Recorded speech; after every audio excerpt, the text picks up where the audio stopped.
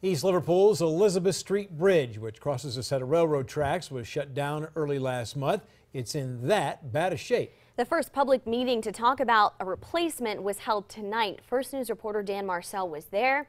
New at 10, Dan joins us live in the studio with what happened.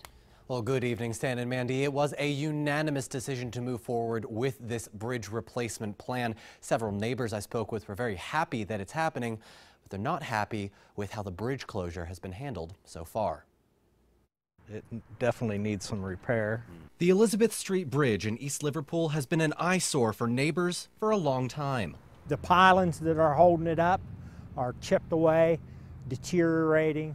The structure underneath is completely rusted. It doesn't look like it's ever been repainted.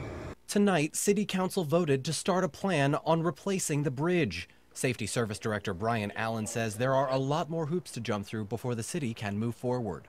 It's contingent on a lot of other things happening, so we're not really bound by anything at this point. If all goes according to plan, the bridge will be completed by fall of 2019. The total cost will be around $2.4 million, but thanks to a partnership with the Ohio Rail Development Commission, it could be replaced at no cost to the city. Neighbors tell me that it is an inconvenience to have the bridge out, but they understand why it was closed in the first place. But they tell me that their biggest worry is actually these train tracks right here, which run through the only other road in and out of the neighborhood. It's just a potential to some real dangerous problems, I think. A house on fire and there's a train going by, then people are in trouble. Now, the City Council's next meeting will be on February 14th.